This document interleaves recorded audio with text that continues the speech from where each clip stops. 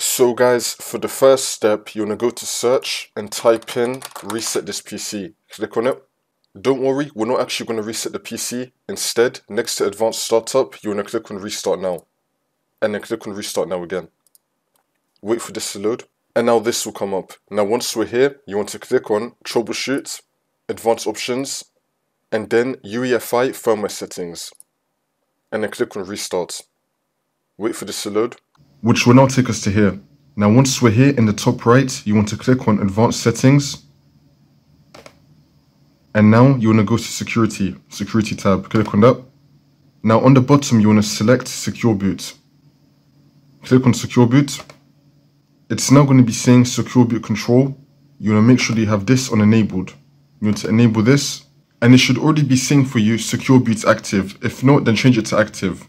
And you should now have secure boot on active and secure boot control on enabled. Now you want to click on save and exit on the top. And then click on save changes and exit. And then confirm. It's now going to take you back into Windows and it should now be enabled.